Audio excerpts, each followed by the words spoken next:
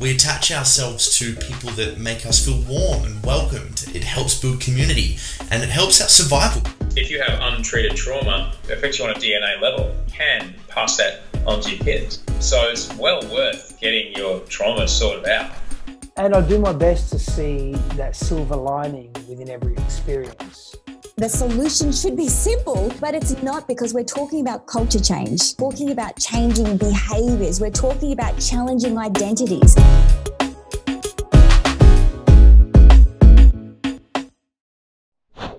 Neil, mate, thank you so much for doing this. I know you're probably expecting a big introduction there, but it's a candid show. Hi, Tom, mate. How are you? G'day. Now, you said you were from England, but that's a pretty prominent Australian accent there. I've been practicing. Funny enough, my daughter, aged 12, does a really, really good Australian teenager accent. She could be on EastEnders, one of our pop soap dramas. The accent is so good. Oh yeah, no, I know EastEnders. My partner is Scottish. Scottish. She's from Inverness, so I know all about the English sitcom. We get a lot of them down in Australia as well. You know, we grew up watching all different sorts of things. So, and obviously none of them spring to mind right now, but I'm familiar. I met Kylie once. She was on Neighbours, wasn't she? Yeah, she was in Neighbours. Yeah, absolutely. When I was just starting to get, you know, the memories that I have now as a child, I was about 7, I think, when her song Spinning Around came out, in those hot pants and all that kind of stuff. And obviously that made an impression on me as a young kid. She's great. Yeah, no, yeah. She's a star. Yeah. What was she like? Was she cool to meet? Yeah, I mean, I obviously didn't have much time to chat to her. I was actually a security guard at an Elton John party. And she sort of nodded and winked in my direction. That was about it, really. But yeah, I like to say I met her. Yeah, absolutely. It's a bit of a lie. I just an acquaintance, a brief acquaintance. Yeah. Your eyes had a brief encounter, and that was about it. Yeah. It's enough to post on Facebook about, Matt. I certainly would have done that. Well, I mean, you can never believe everything you read in the papers, can you? Absolutely. Hey, Neil, just for people who perhaps don't know your story, could you give us a brief introduction of who you are and kind of the life experience that you've had? Because you've probably managed to fit more into your life so far than most people will across 10 lifetimes. So go for it. That's very kind, Tom. Look, I am Mr. Ordinary Bloke who just doesn't give up very easily. I think that's the best description. Most ordinary upbringing in the UK. I struggled at school, if I'm honest. I wasn't particularly academic. In fact, somewhere in the attic is a school report when I was 12, which said Neil is trying very hard but achieving very little. So condescending.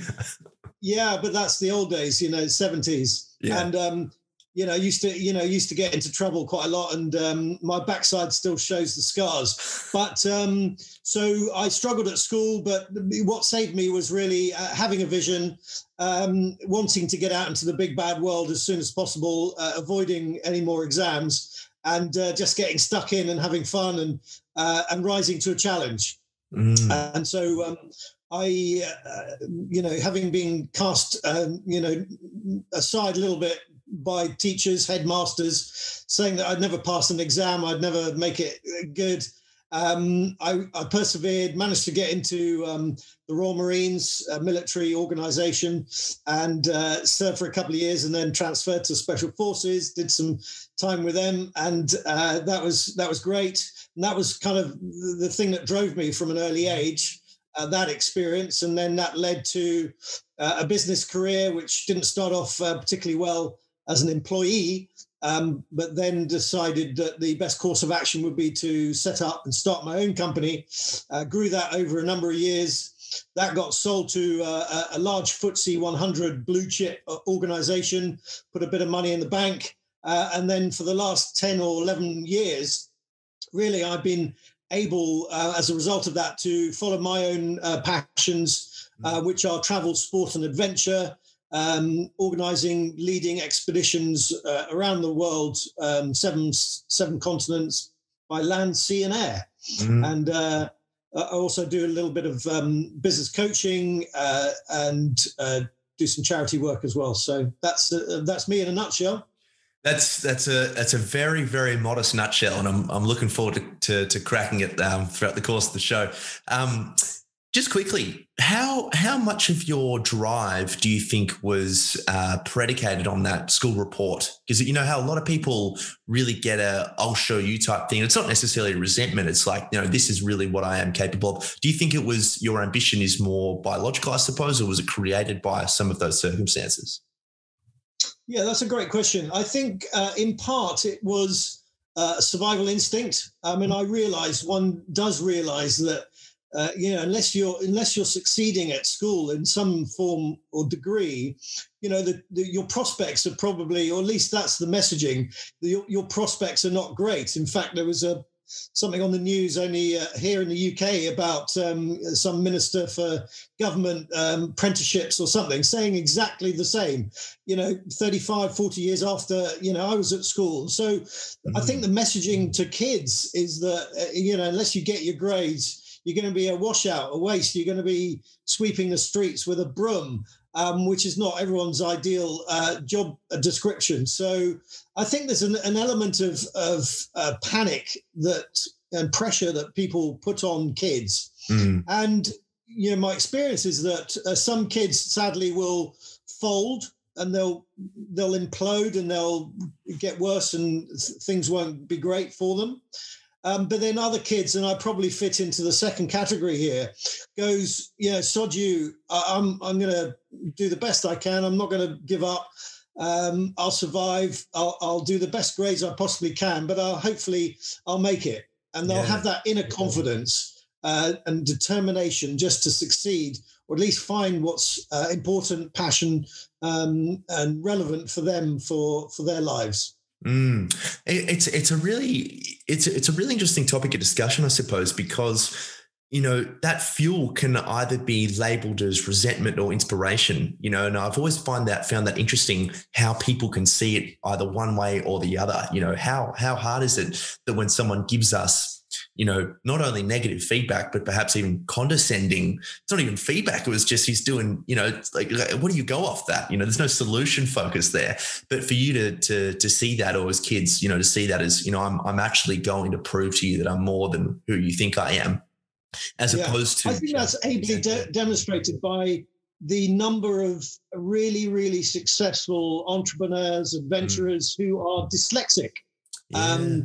Winston Churchill, Richard Branson, to name but a few, who suffer from that terrible, affliction of dyslexia at school, where in my day in the 70s and 80s, you were basically classed as dim-witted with this, this problem, which was totally unfair. But some of those, people with that problem rose above, and look at them now, their CVs and their history. Amazing. Yeah, it's great. It's a great way. The perfect analogy is the X-Men series, where dyslexia, when we are funneled through such a narrow frame, to go into the job market and become factory workers and things, the way this kind of society is set up, these inherent characteristics that we have can sometimes be deemed as weaknesses or whatever that is, but unless we harness these skills, people who have dyslexia, well, now they're entrepreneurs because they can see things laterally. They can see things that none of us can see. And I think one of the greatest assets, at least in my time now, in our time as well, is social media, and when I graduated school in 2011, it's just on the cusp of all this. But now there are so many kids who are, artists, they're creatives, and all they have to do really is set up an Instagram account and start taking photographs of their work, and someone will see it out there, So it's there are lots of things to like about this day and age. Yeah, no, absolutely. And, the current trend for encouraging people to fail and then only to learn and grow and then succeed as a concept was very alien to me 35, 40 years ago. But, it's becoming more acceptable now. And I think, generally speaking, people do grow when they set a challenge and maybe, fall at a bit of a stumble, but get up and have another go. You do learn from that, and you do grow and you do develop, and that leads to new doors being opened and opportunities and successes. Yeah. So what compelled you to join the Marines then? So, because that's not obviously that's not something that most people do. Well, my family history is steeped in military service, so there was a genetic, introduction, I suppose, and closely all my uncles, my grandparents all served, and of course they served in the Great War or the Second World War. One or two were killed on D-Day and all that kind of stuff. So, there was definitely a background of military service. And my dad actually was a captain in the Royal Navy. And so it was very close to home, military service. I didn't want to particularly follow, anybody too closely. So I didn't want to follow my dad into the Navy. I didn't want to follow my grandparents into the Army. So I thought Royal Marines. But actually, it was, if I recall, it was a specific event when I was 12 years old, and Dad was serving on an aircraft carrier, Commando aircraft carrier. And it was doing a 3 or 4 day exercise in the Solent, which is, just off the south coast of the UK.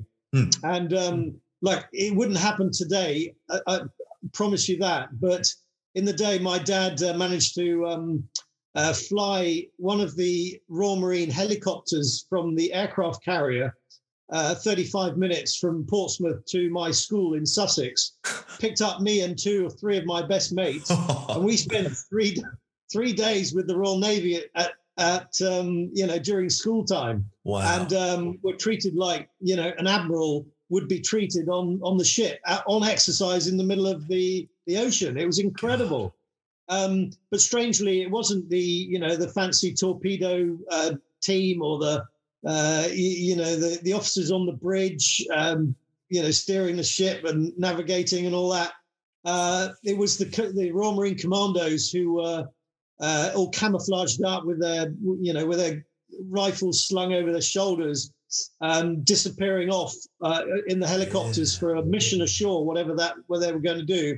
And when they came back, I remember six Wessex 5 helicopters were hovering 30, 40 feet above the moving ship as I was observing, and ropes came out, and these guys came abseiling out of the helicopters onto the deck and scuttled off into the ship. I thought, oh boy, that's what I want to do. Yeah. And right there and then I was going to be a Royal Marine.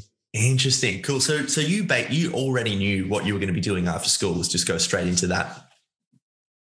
Yeah, I mean, with my academic record, it wasn't looking great as a prospect. I don't think anybody bar me thought that I'd ever achieve getting into the Marines, let alone, getting a rare young officer spot, which was, 1 in 5,000, 15 in 5,000 entry level, particularly with my grades. But, that was my aspiration. That was my vision. That was my dream.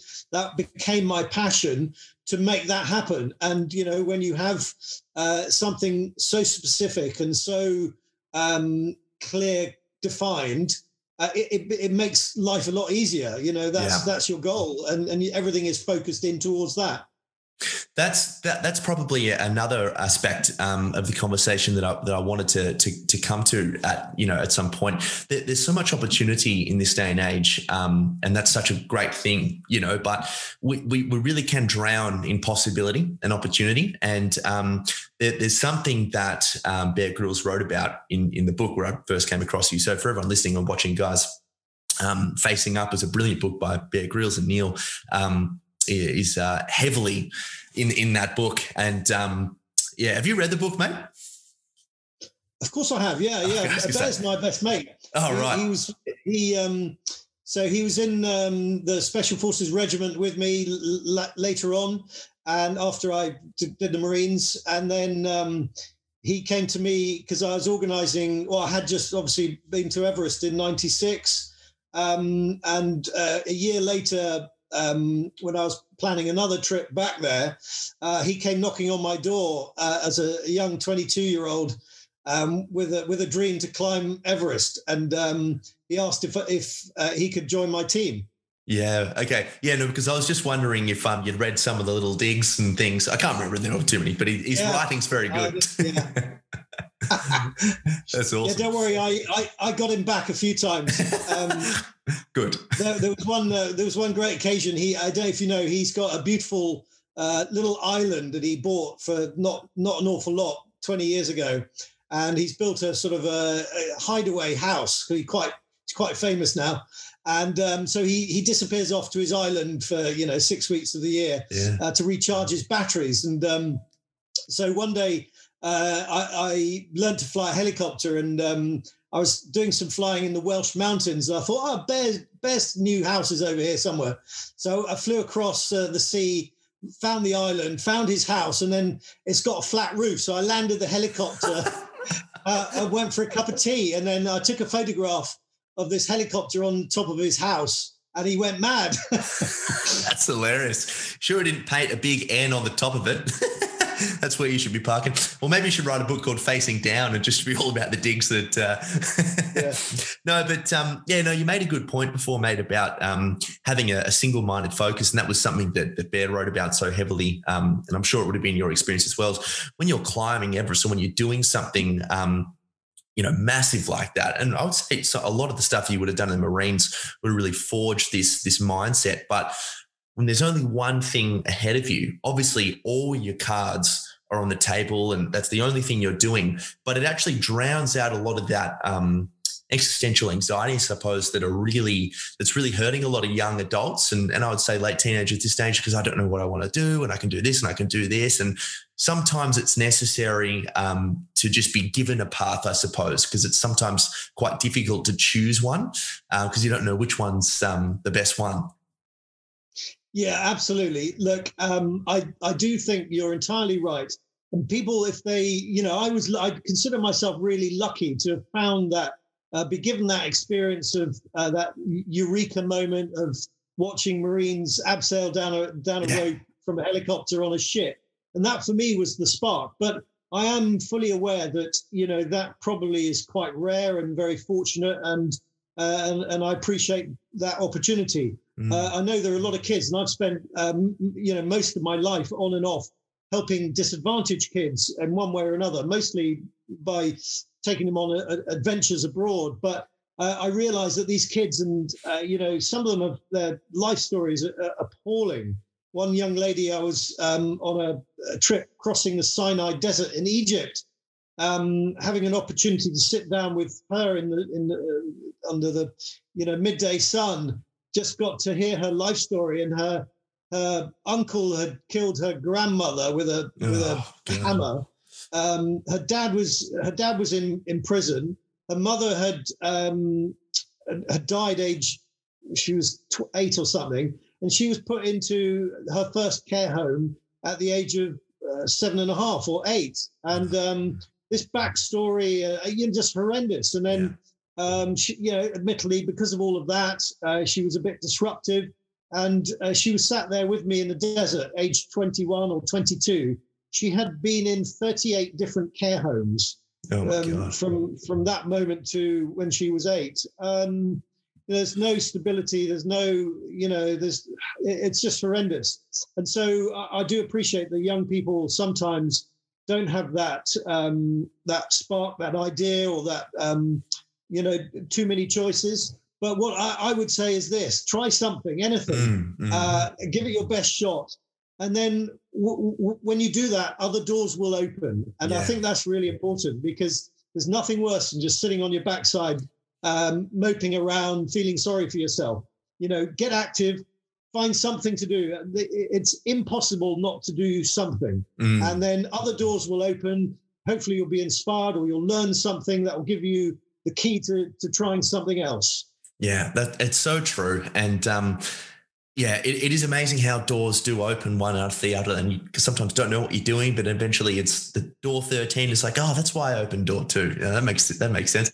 So, well, I want to move on because there's so much I want to get through, Neil. So you've done the Marines. Now, on a piece of paper, given that you are so interested in adventuring and climbing, it looks like the way you built the company was a means to an end so that you could start climbing these mountains. Now, I'm sure that's not the case, but did you always have it in the back of your mind that you wanted to do these climbs?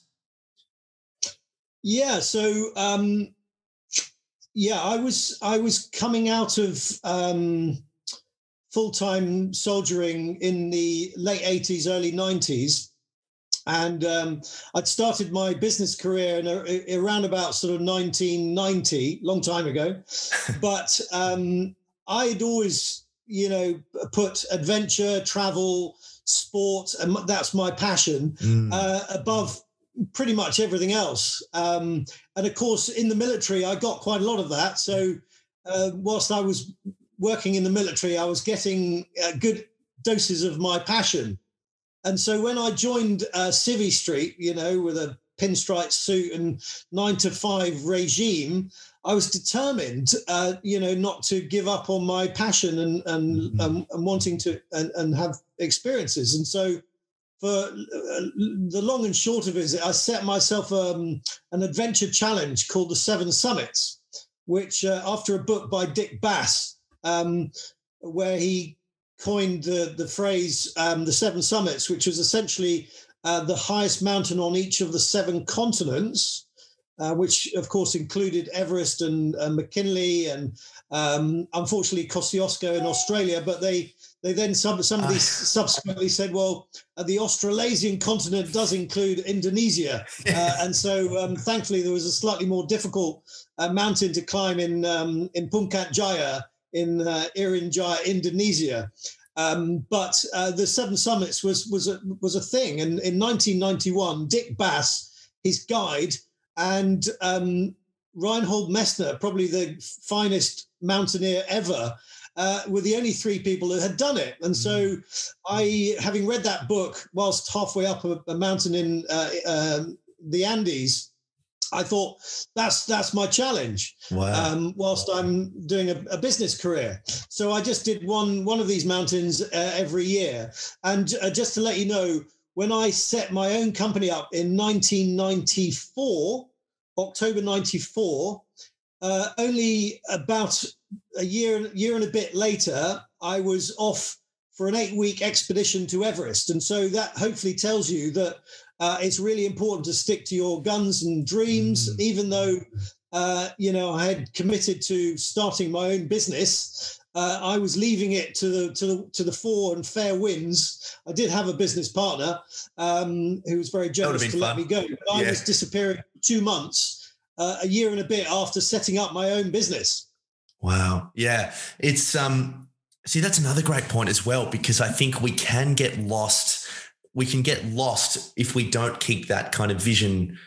I try to keep mine written up so I never lose, because I think sometimes, you wake up and then you start to compartmentalize and you think, oh, well, this is going to help me with this and this is going to help me with this. And all of a sudden, 2 months down the track, you've started to take a massive right turn. So I think, and what a perfect analogy just climbing a mountain is.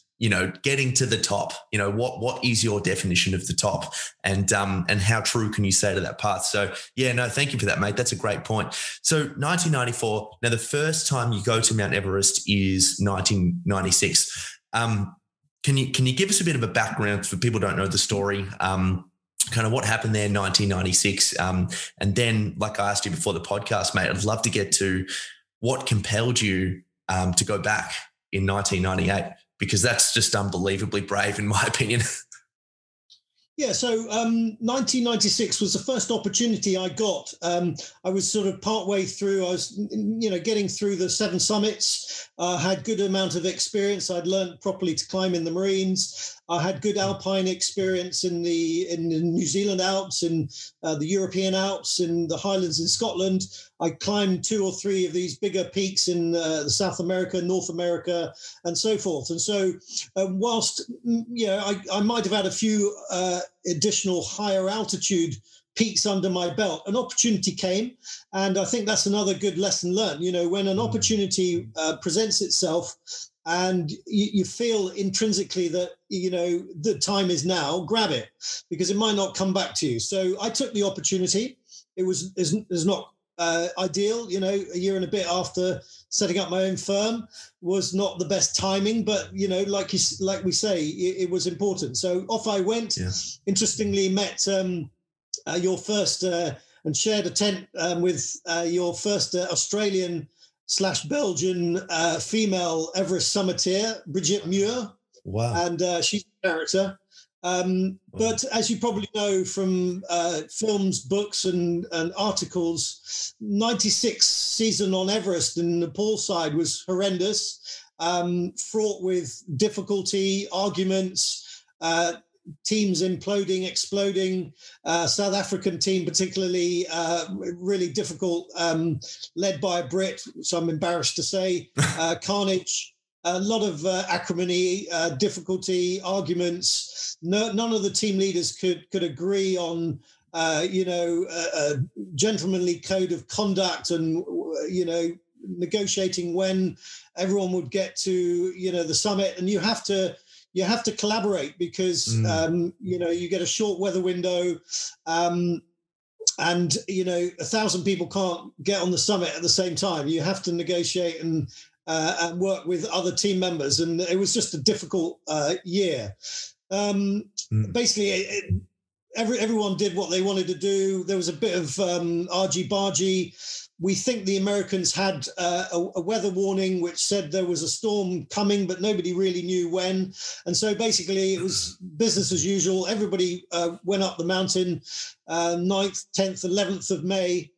And of course, as aficionados of Everest will know, literally the worst storm in 100 years hit the mountain on the 10th of May. And at that moment, I was climbing from Camp 3 to Camp 4, which is, the last camp before your summit bid.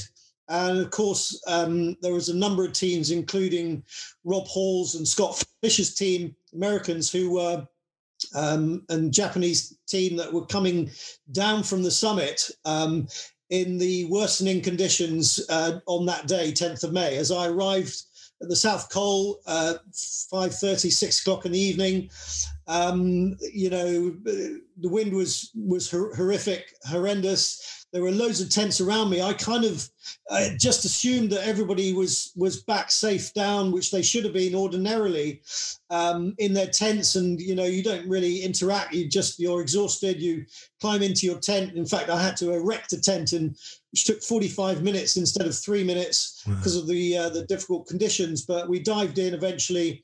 We had a few missing climbers from my team. So my focus was down the mountain, not up. And what transpired was that there were about 30 people still trying to get back to our location, which was probably why it was slightly quiet.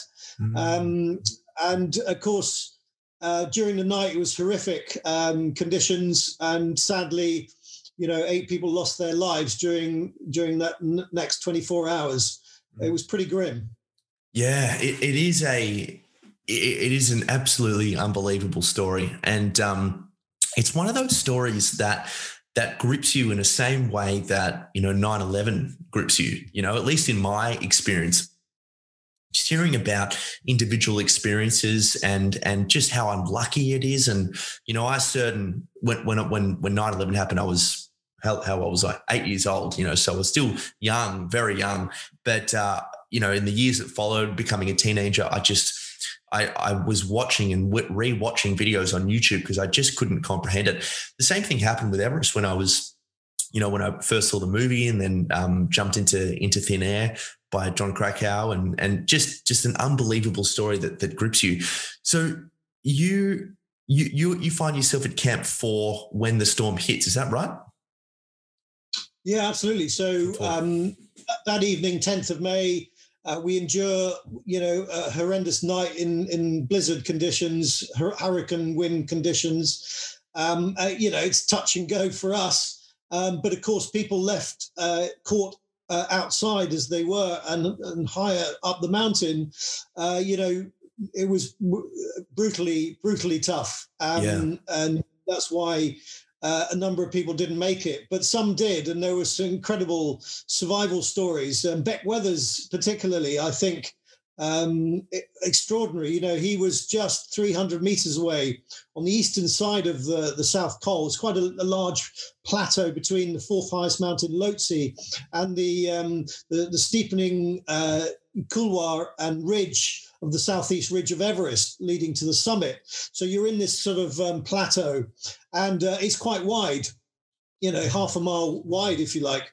And you know, in the following morning, daylight, I'm woken by a chap called Anatoly Bukreev, who, in my mind, is a very brave climber.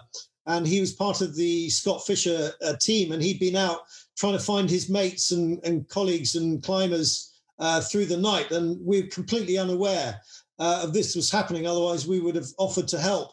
But we hunkered down, survival mode, and then he came to my tent, and you know, 6:30 in the morning, and said, you know, can you help? Put my boots straight on, got out, started helping, realised what was going on and missing people. Beck Weathers was 300 meters away. And there was a man stood 20 meters from my tent. He was the doctor for the American team. And I said, you know, I'm here, what can we do to help? And he said, well, there's not an awful lot you can do. If you can get hold of base camp and tell them there's been a disaster, because the storm had cut out all the electrics and none of the radios worked. So I took it upon myself to go and find a radio that worked. None of ours did. And extraordinarily, I went to, again, will appear in my book one day, but I went to a number of tents, including the South African tent with the difficult personnel in there. And I said, can I please borrow your radio to get hold of base camp to help with the rescue effort? And the answer said, no, we need it for our summit bid. And that's oh my quote. God.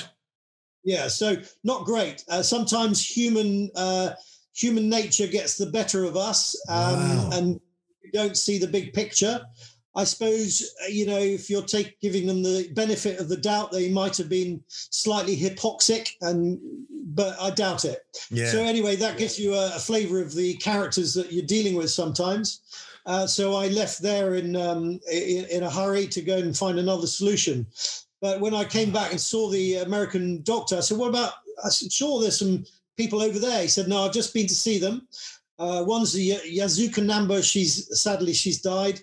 And Beck Weathers, he's beyond help. That was his words. Jeez. And so, again, I spent some time focusing on other things, getting hold of base camp, organising the rescue effort. And later that afternoon, so that was 7:30 in the morning, later that afternoon, Beck Weathers, having realised he'd been given up for dead, nobody was coming to get him, kind of a light bulb, survival light bulb went off in his brain, and he literally crawled 300 meters back into camp. And within 30 meters of camp, somebody spotted him, dragged him into his tent, and he made a recovery, lost his hands and nose and stuff to frostbite. But, you know, he's on the speaker circuit now, and I'm sure pleased to be alive. It is one of the most fascinating stories. It's just unbelievable, you know, that he actually survived. And, you know, the fact that came through on the phone or the radio that, you know, they said we need it for our summit bid. Did that ever make you think about, because a lot of people talk about the commercialization of Everest and what was going on then, especially 1996 was indicative that you could pay a price and people were trying to get you up there. No, it's obviously not to speak ill of anyone, but did that make you think differently about kind of how, you know, Western capitalism was seeing the Everest, was seeing the mountain? Because, I mean, Bear Grylls speaks often about in his book, I'm so pumped, mate, that you're going to be writing one. I'll hold you to that next time we do a podcast because I want to read it. But he often said in his book, you know, that it's ultimately Everest that chooses who gets to the top, you know. So, yeah, did you ever think differently about the commercialization after that? Yeah, I mean, I think look, I was posh boy from England wanting to climb Everest. I'm in the category, but at least I'd done my apprenticeship. Yeah. I was reasonably experienced. I was 32 years old. There are people who were on the mountain then that shouldn't have been on the mountain.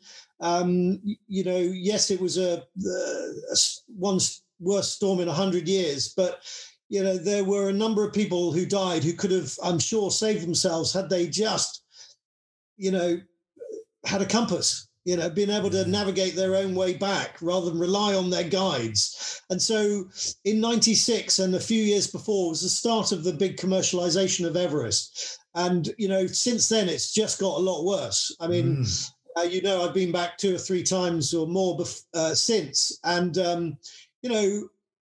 a couple of things. One, just the quality of the people, you mentioned pay your money and go. I mean, that's pretty much it. It's sad. But Everest has become a commercial entity, like it or not.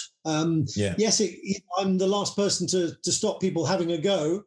But I do recommend that people, get their shit together and get some experience on higher mountains before going to Everest, because when the shit hits the fan, it's every man and woman for him and herself. You can't rely on your guides, and half of the deaths in 96 were the guides. And so you do need to be able to self-sufficient and have your good experience.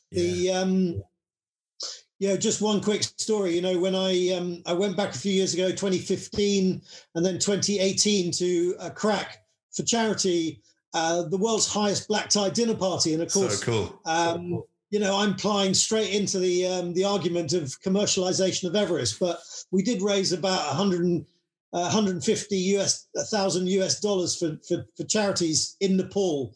So I like to think it was worth it.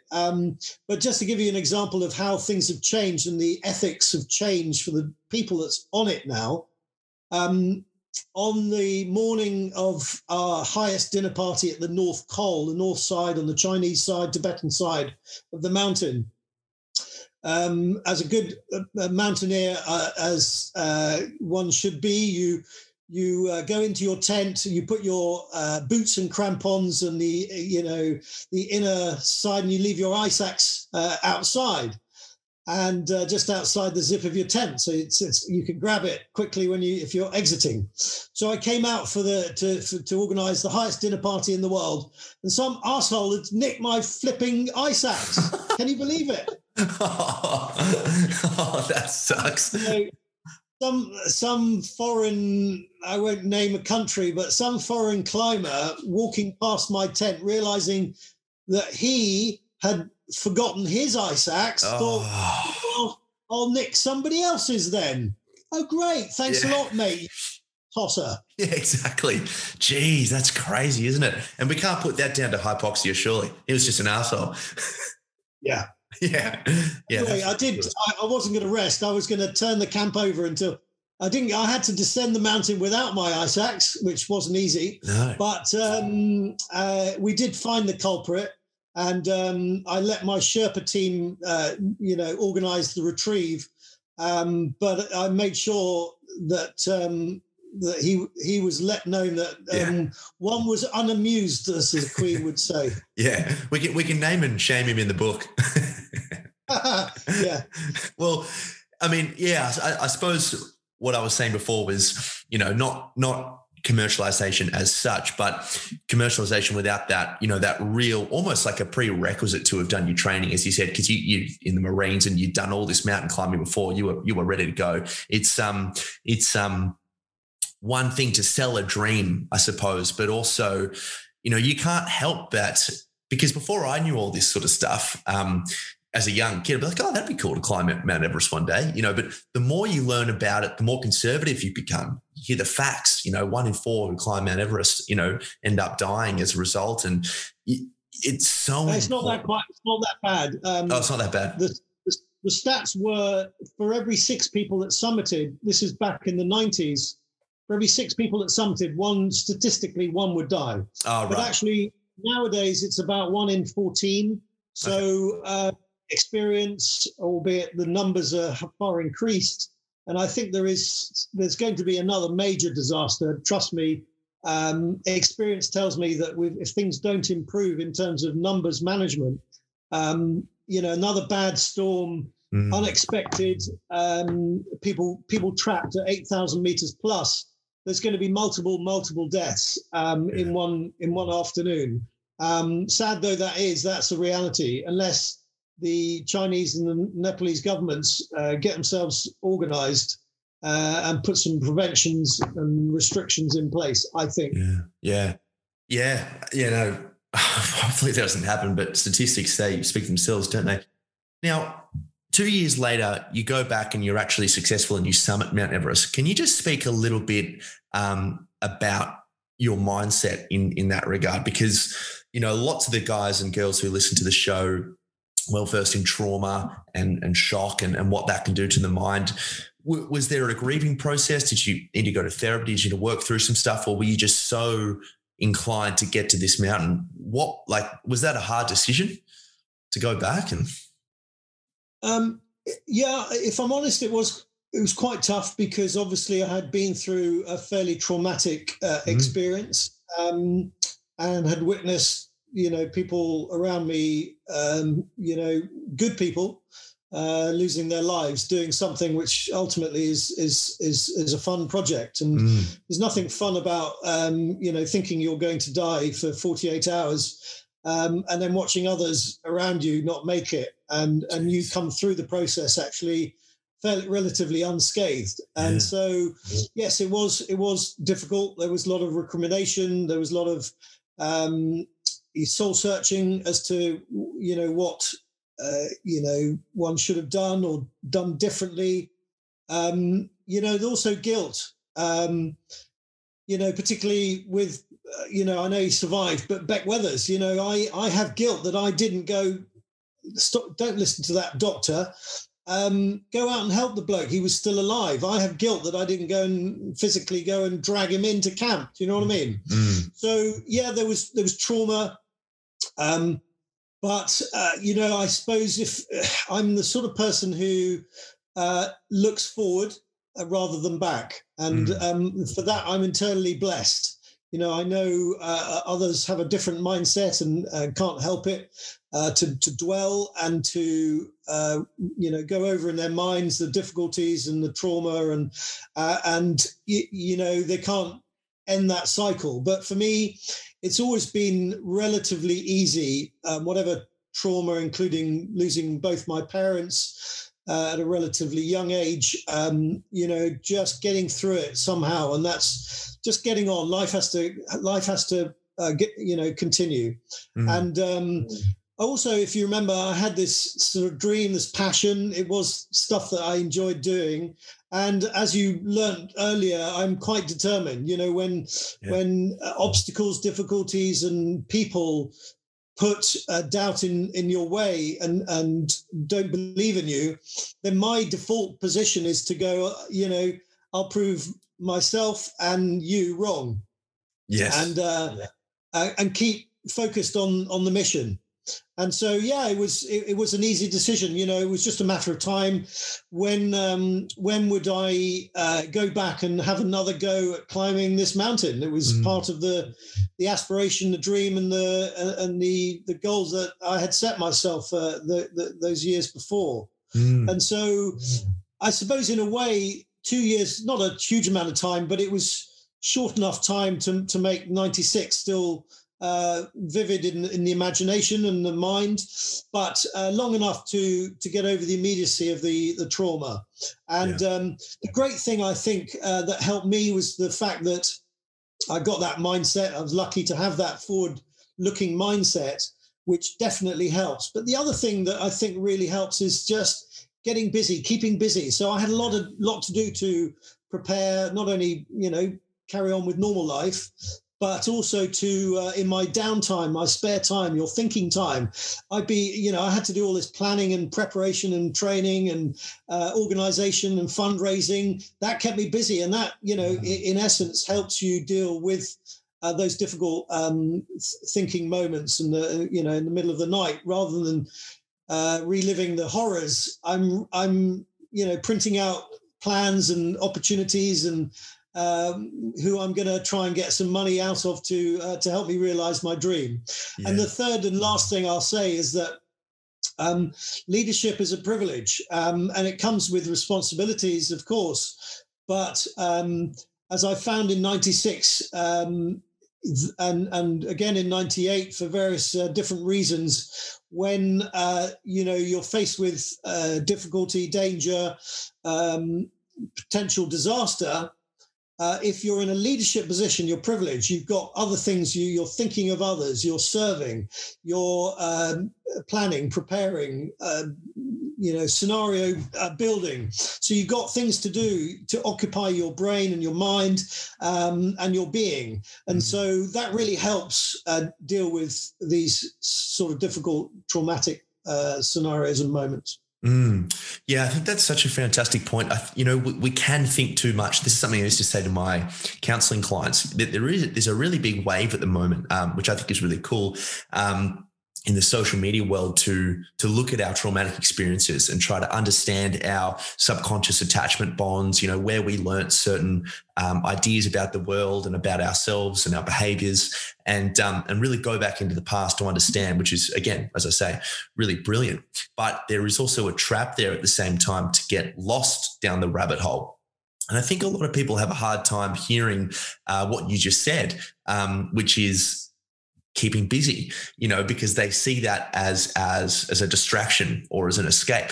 But I totally agree with you. I don't think it is. I think you can think too much and you can start to follow your own tail, and it's not going anywhere. But if you're forward focused, and it's not necessarily something that needs to be inherent, it can be as much as having an intrinsically meaningful goal, akin to one that you had, and that flips the switch from negativity to positivity, from pessimism to optimism. And all of a sudden you're no longer looking as, to bring it back, Mount Everest as this terrible place of trauma, which it was, of course, but also simultaneously is a place where, you now know the route up to Camp 4. You've done the acclimatization before, so you're well versed, so you can take more of a leadership role when you're summiting with a friend. So, being that as it may, did you find that with that positive mindset, 1998 was it was kind of like you almost felt like it was your year because you'd already been there? Yeah, no, there's some great points there. And look, whilst I might not be the person that goes to the nearest shrink to talk about my problems, I do appreciate that's a great service. And maybe there's a compromise. Maybe people should do a bit of that, seek help and to delve and to understand what's going on and to deal with past trauma in that way. That's great. But then, do that, but also do what we've just been discussing and get busy and focused and concentrate on the good things and the positive things that can come after trauma and life continuing, in a pleasant way. And for me, Everest is still, whilst it was the scene of some horrific moments, actually, it's a beautiful, beautiful place. The people are extraordinary. The Nepalese Sherpas are the most wonderful people to spend time with, which is why I keep going back. And of course, the place is stunning. The geography of the Himalayas, of Everest, and of course, then the challenge of will you succeed in your in this still difficult endeavor? All leads to a really interesting dynamic. And for me, it was just a question of getting organized, getting prepared, trained, get the right new team on board, some sponsors. And yes, you're right. I had good, recent, relevant experience to lead that team, which of course I think did indeed give us a head start. Not only we were a small, tight, team that knew each other, trusted each other. We were all military at that stage, so we had that sort of intrinsic bond, trust, and we just got on with it. And yes, we had obstacles. Bear fell off one of the ladders in the icefall and cracked his arm, probably fractured a bone in his elbow. One of the summit bids with Mick, Bear was actually, this was a week before actual summit with Bear. I went up for with Jeffrey and Mick and two other members of my team on the first summit bid. Just with Mick, Bear and Jeffrey had contracted some sort of flu or chest infection, so they couldn't climb. They were stuck down in base camp, frustratingly. So Mick and I went up, and unfortunately Mick got sick at the South Summit. 8,800 and something meters high. It's about the highest place that you can possibly think about collapsing. And so I had a 4-day, epic getting him down from the South Summit, collapsed colleague. So that was interesting and challenging. We still had our moments, and there was success was not guaranteed.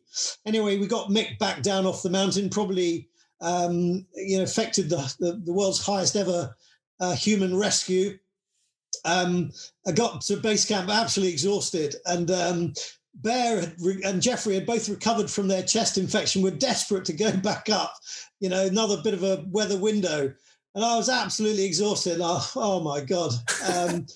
Most of the Americans in camp, heard about the story and come to see me in from the mountain. And to a man and woman, they said, Neil, nobody had ever climbed Everest or climbed to the South Summit, and let alone done a 4-day rescue of somebody from that height and gone back up the next day. But that's exactly what I did. Oh yeah, it's amazing, because you read about what you guys went through, and even reading about the acclimatization is frustrating.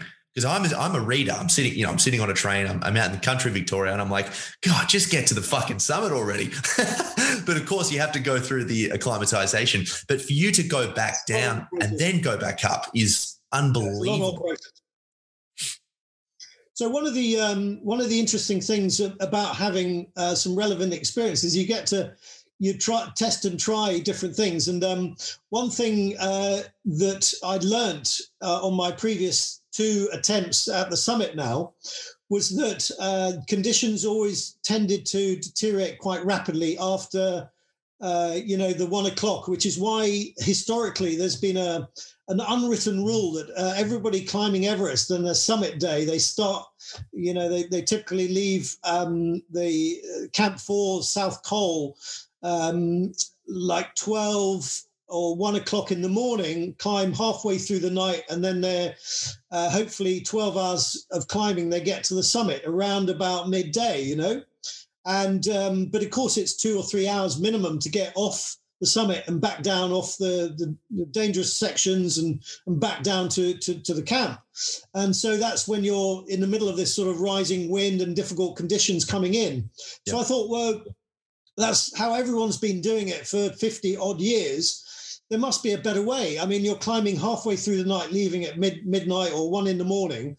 Why not leave at 9 or 10 in the evening, climb an extra 2 or 3 hours in darkness on the easy section going up the couloir, and then you've got the difficult section as it's becoming light at dawn, first light at dawn, and then you're on the summit at 7, 8 in the morning. And then you've got all morning to get down in your own time before the weather goes. So I make that conscious decision, probably somewhere between base camp and Camp 3 on the the 3rd attempt with Bear and Jeffrey and not Mick, the 3 of us, and of course put that plan into place.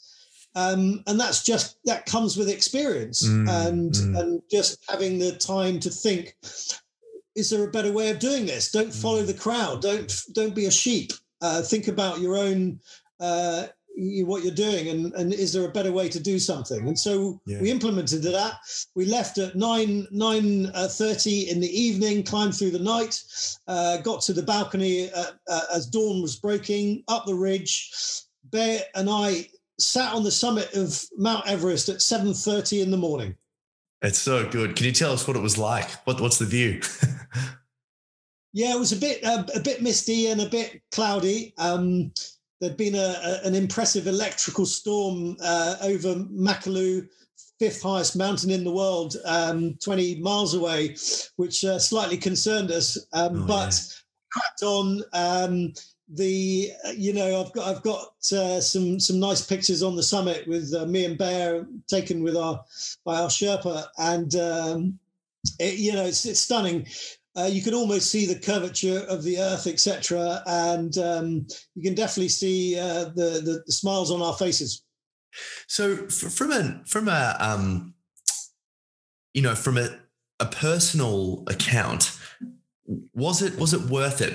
And obviously that's a dumb question because it was definitely worth it. But like, what was kind of going through your mind at the top? Did you feel like it was everything you thought it would be and more? Did you exceed your expectations, or can you take us through what was going on at the top? Well, I think for me it was a relief. I'd spent blood, sweat, and tears getting there. Obviously, had a fair amount of trauma on the road journey. So it was more of a relief. And my words over the radio to base camp were, "We've run out of Earth." That's right. That's right. That's good. That's pretty good. But I think Bear, that's the book title. He's probably more thankful to be alive than anything else. And his famous words were, I'm not sure he put this in his book, "I just want to go home." Yeah, wow. That's crazy, isn't it? So, I think yours is a little more exciting. Different emotion. Yeah, totally. And obviously even just that final summit bit, because you're passing Rob Hall's body from memory, and, lots of things going through your mind as well. Yeah, you try and put some of those, to one side as best you can. You don't dwell on difficult scenes like that when you're in a precarious moment. And of course, as your listeners will know, getting to the top of Everest is only a job half done. Even to us there at that moment, that joyful moment of reaching the summit and seeing the horizon out into the distance, and knowing that you were the highest human beings on the planet at that very moment was pretty special.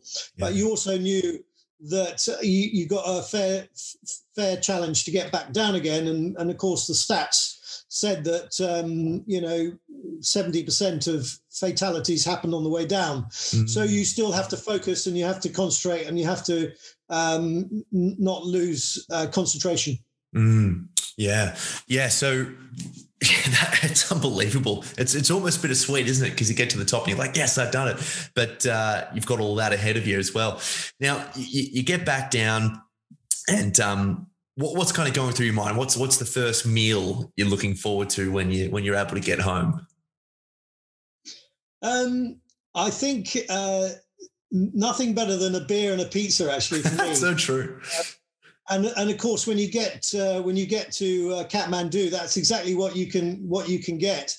So it was lovely, and unfortunately, I did get a little bit of frostbite. So there was another. I can't remember if it's in the book, but this is a typical Bear Grylls story. So caringly, looking after his mate Neil, who'd got frostbitten feet, he arranges through the expedition manager an emergency on insurance helicopter to come in to base camp to pick me up and send me back to get me to hospital to attend to my frostbitten feet.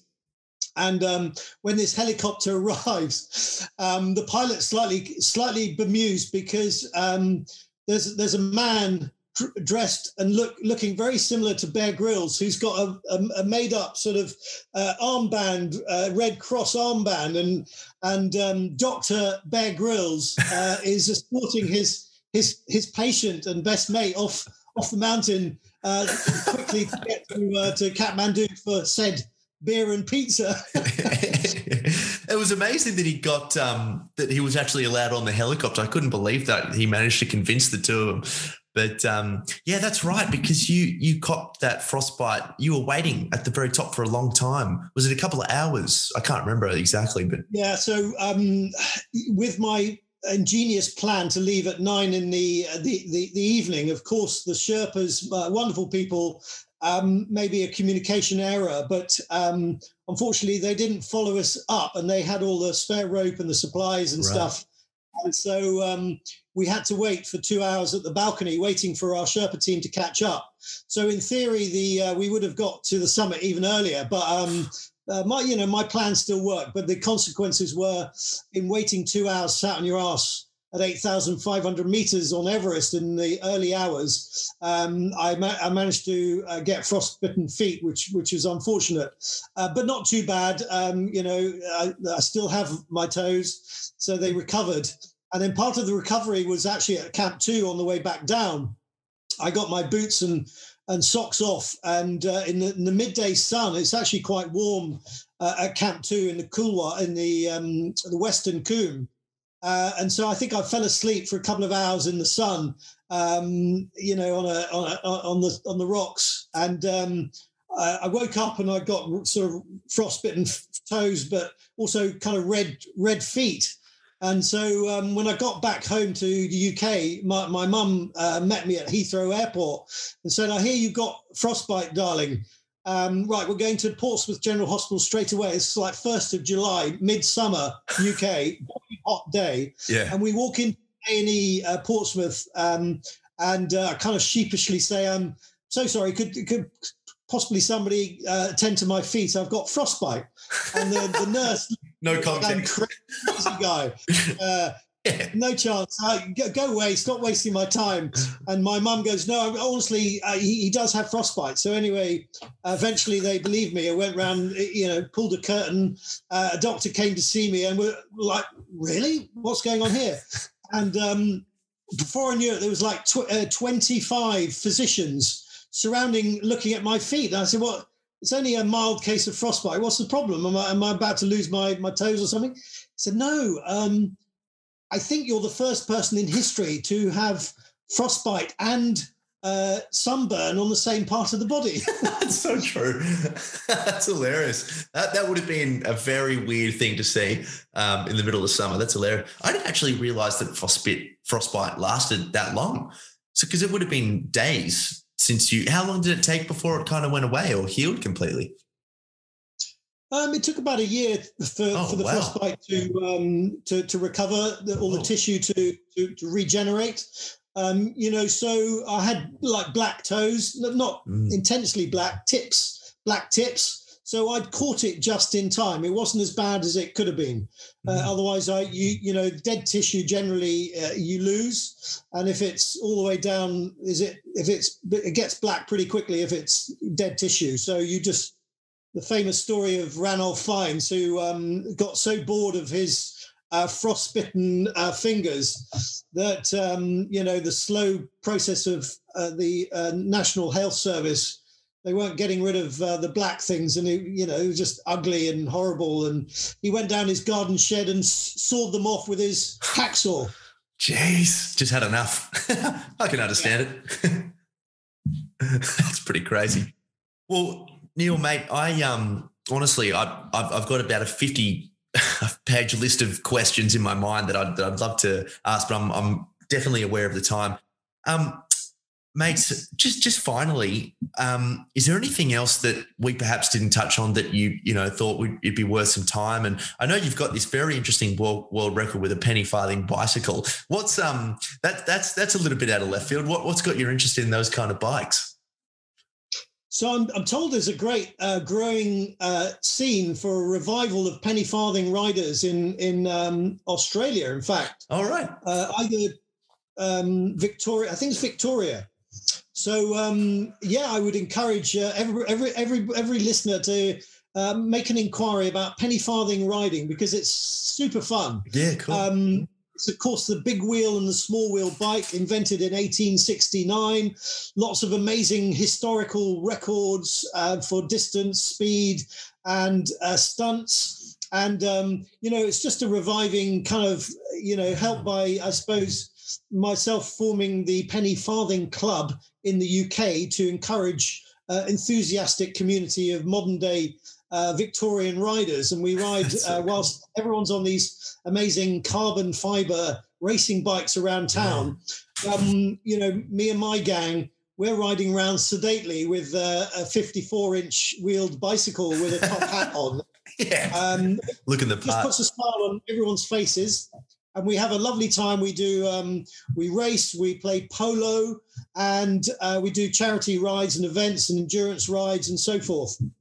And you know, we get people involved and teach them how to ride and all that kind of stuff. And my claim to fame, even at the age of 50 something, I managed to set 3 Guinness World Records 2 years ago when I discovered that there were no records for riding a penny farthing without using your hands.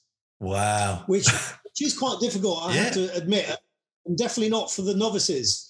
But after 5 or 6 years of practice, I managed to master the technique of riding this Victorian bicycle 8 foot off the ground without using hands. It's quite tricky, but possible. And I did 3 Guinness World Records for speed, 10 kilometers and the furthest distance in 1 hour without around a track without touching the handlebars. And so, well, obviously, Neil, now the next step is to get you to ride a penny farthing up and down Mount Everest. So obviously you're in training for that one. No, but funnily enough, I do have an expedition that will go to the Himalayas as soon as we're allowed to travel. Oh, yeah. Which will be the highest bike ride in the world. So, I'm actually doing that as a thing. It won't be on Everest because for the reasons that we've discussed, I think it's got enough commercialization. And the other thing is there are 1,000,008 mountains registered in the world. It's not all about Everest, even though I've been there 6 times. You know, there are plenty of beautiful mountains other than Everest that people should consider climbing. And most of them are still unclimbed. So, and the great benefit there is if you're the first to climb it, you get to name it. And I've named a few. Cool. So we're going to one of the highest 100 mountains in Nepal. We'll be taking mountain bikes and attempting the world's highest mountain bike ride. Oh, that's so cool. Yeah. And such a great point that you made as well about it not being all about Everest as well. I think that's a really fantastic point. And I didn't realize there were so many mountains out there. That's quite amazing. It's definitely got me a little bit more interested in doing some climbing myself now. I probably won't ever make it to Everest. I'm happy to read your book when it comes out and hear about it even more. But doing a bit of climbing might do me some good. Good for you, Tom. Mate, thank you so much for coming on the show. As I said in the very beginning, it was I haven't really looked forward to a podcast like this in a very long time, with deep respect to all my other guests, but just an incredible life story you have and so many lessons there that we can take, you know, not only from having a goal that's really intrinsically meaningful and that almost, you know, engendering a meaning for you in that time, being solution focused as well, and getting back on the high horse despite the suffering, I think is really, really powerful. So thank you so much for those lessons. Pleasure. Good to talk to you. Fantastic. Guys, thank you so much for listening, and I'll speak to you next week. Bye.